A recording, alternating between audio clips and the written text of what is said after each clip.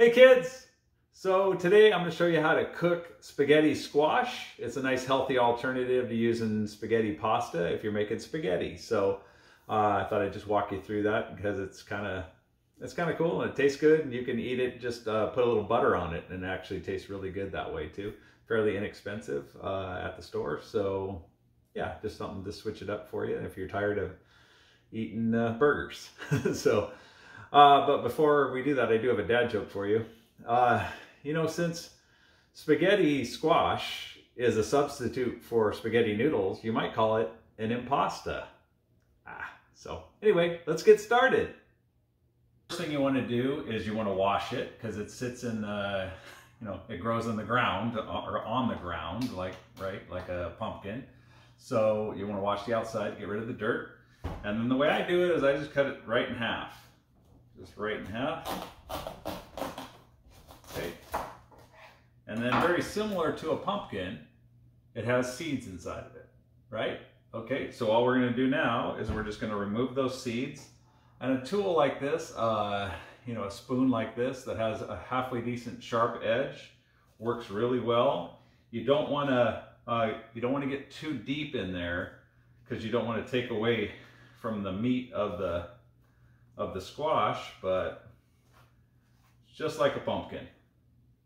Okay, I think on my baking video I showed this with a pumpkin, because it's just really similar.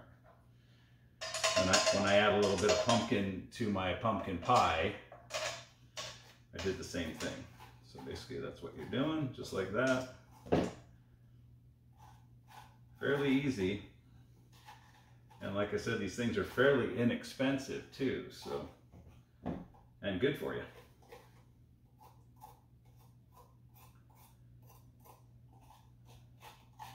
Okay.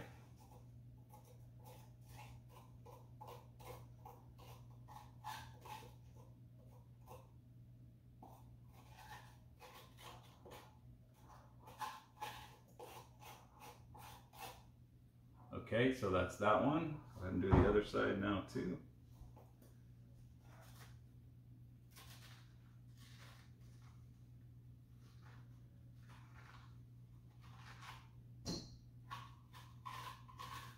I've never cooked these seeds. You probably could cook them though, just like pumpkin seeds. They look very similar. So I have not tried that though.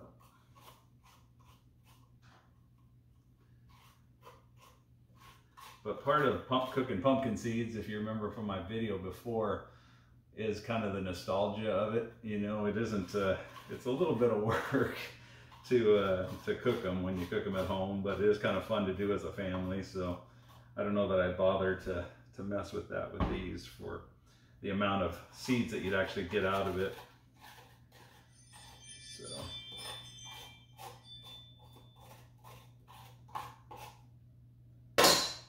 Okay, so that's about it. Now we're going to go ahead and we're going to put in about a ½ inch of water into this pan, and we're going to turn these upside down just like that and cook them in the water for 40 minutes on 350.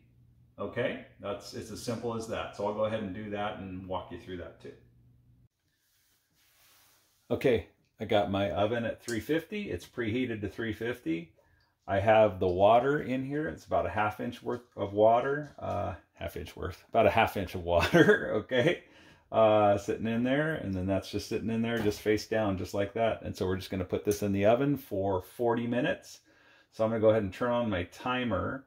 And I don't know if you know this too, but this is helpful to know. You can have a timer on your, when you set something to cook, you can put a timer, and it has nothing to do with shutting the oven off. But there's also a cook time. If you put cook time and put it to 40 minutes, it'll actually turn the oven off at 40 minutes. If you have the timer, you can just use it just as a timer, and then it'll run for 40 minutes and then just go off, and the oven stays on though. So that's the difference between the two, if that's helpful to you. All right, so I'm just going to go ahead and put this in the oven.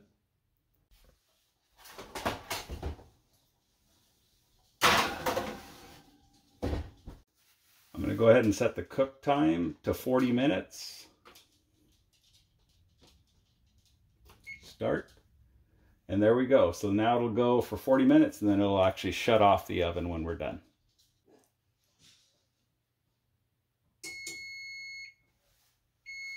Okay, see that? It's actually turning it turned the oven off, right?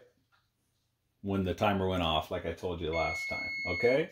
That's what cook time does for you. So the oven's off. I don't have to worry about that. Now I'm just gonna remove it.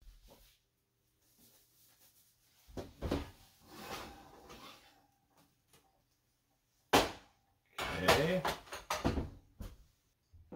Okay, so just took it out of the oven. This is gonna be hot, so you wanna wear a glove if you're gonna touch this now, right? And I'm just kind of touching it to feel if it's kind of a little bit mushy. You want it to be a little bit mushy. Yeah, I can tell that it is. So I'm gonna let that set there for just a little bit and let it cool off, and then we'll come back and I clean this spoon up. I'm gonna go ahead and pull it out of there, and then we'll just scoop that out and we'll put it right in here. And you could, like I said, you could just eat this straight from here, put a little butter on it, a little bit of salt. You could just eat it straight like that, or you could put some spaghetti sauce on it. So anyway, let's just wait for just a little bit, let this cool off, and then we'll come back. Okay, so let's go ahead and start this here. I'm just gonna go ahead and do this. And I'm gonna pick this up with the glove because it's still kind of hot. You can see that it's still kind of steaming. So I'm gonna give you a close-up of this, but I just wanted to show you. See that? It kind of peels off like spaghetti. Pretty cool. So I'm going to go ahead and move the camera closer so you can see that, but yeah, it's just coming off nice and good there. Yeah. Okay, let me move the camera for you so you can see that. Okay, see that? Pretty cool, huh? It looks just like spaghetti. It's like spaghetti, doesn't it? I wonder why they call it spaghetti squash. Pretty cool. And good for you, you know, healthy. So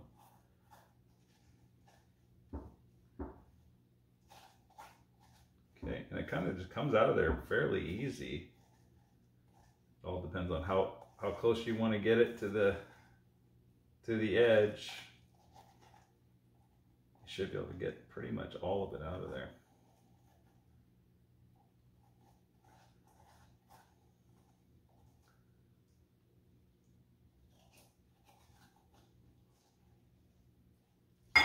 See, that's a lot. That's only half of it.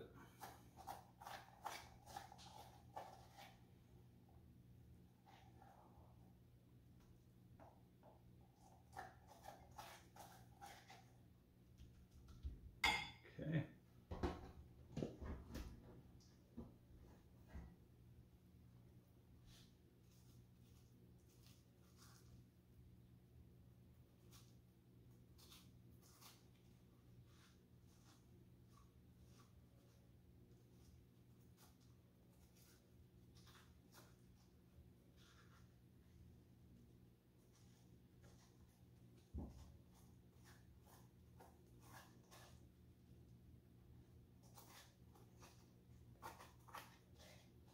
Fogging up my glasses. See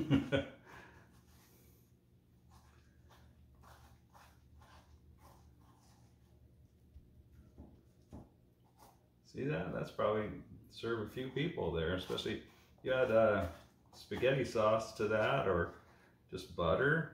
Like I said, it's a pretty nice healthy snack. A little bit of salt and pepper, you could even just get by with that. It has a nice flavor to it just by itself. So.